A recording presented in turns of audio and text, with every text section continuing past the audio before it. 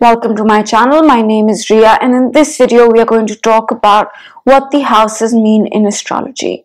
Right, but before we begin, I do request you to hit the subscribe button and the bell icon so that you can be notified every time I post a video. So let's get started. Now, in astrology there are 12 houses, right? A total of 12 houses, and each house represents a certain area of our life. So the first house is the house of the self. It represents everything to do with the self, right? How we look, how the world sees us, our appearance, how we project ourselves to the world. The first house is also the house of leadership. Right, so very briefly, the first house is the house of the self. It's about our appearance. It's about how we project ourselves to the world and how the world sees us. It's our identity. Now, the second house in astrology is about finances, right? It's our own finances, it's our own possessions, right? So that's representative of the second house. Along with finances and possessions, material possessions, the second house can also represent skills, right? It's the house of skills as well. It's also the house of the face, right? The second house often can represent the face of the person. It's to do with our self-worth as well. That's the second house. The third house in astrology represents our siblings, right? The brothers and sisters that we have. It represents our immediate environment. It represents short distance travel. It represents our logical mind, thinking, that sort of thing. The fourth house in astrology represents our home. It represents our physical home. It represents our emotional home. It also represents where we come from, right? Our roots. It's also the house of emotions. It gives away a lot about our emotional makeup, what we find close to our hearts, right? It's a very, very introverted house.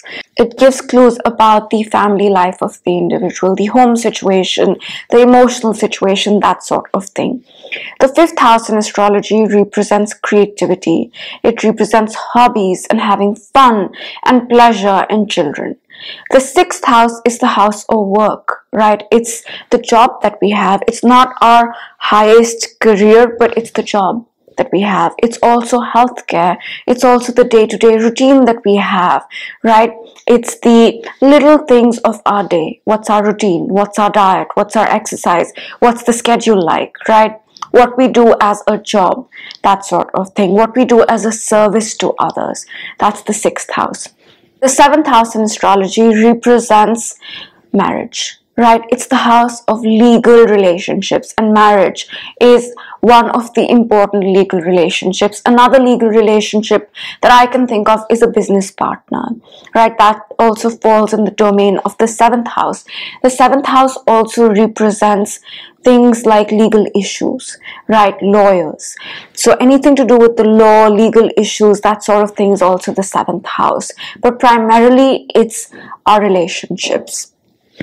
The eighth house in astrology is a very subconscious house. It represents our psychology. It represents our deep, intimate bonds, right? The intimate bonds that we have with people. It also represents transformation, changes. That's the eighth house. It's also the house of the occult, right? If you're into the occult and that sort of thing, then that's the eighth house.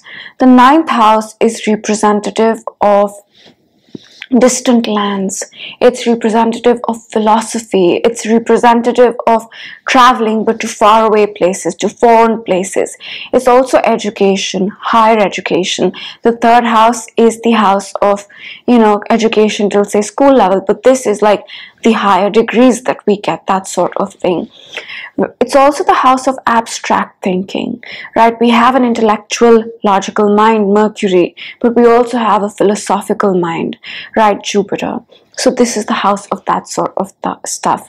Religion is also associated with this house. So in short, religion, philosophy, abstract thinking, higher education, foreign travel. The 10th house is associated with our public image, right? It's also associated with our career, the career that we aspire to. It's also the house of business. It's also the house of politics and the government. It's the highest of the high. It's the 10th house. So it represents all these things. It's a very public, extroverted house. The 11th house in astrology represents our social circle, the people we network with, the groups that we belong to. It's not our close friends. Our close friends would be our 4th house, but this is more like, okay, I know this person, yeah, I know this person, I belong to this group, I'm part of this community, that sort of thing. The 11th house is also our hopes, goals, dreams, and desires, right? What do I dream about having? What is my ultimate goal? That sort of thing. It's also the house of science, tech, innovation, progress, equality, human rights, social activism, that sort of thing. The 12th house in astrology is the last house. It's where things come to a close, so it's the house of endings. It's the house of, where things close out. It's also the house of, again, the subconscious. It's the most spiritual house as well. The 12th house can also represent addictions. It can represent a tendency to escape, right? The 12th house is also associated with hospitals and drugs, that sort of thing. So that's the 12th house in a nutshell. So in this brief video, I just wanted to give you the broad themes associated with each of the houses, and I hope you enjoyed it. If you did, do subscribe to my channel, and I will see you next time. Have a great day. Bye.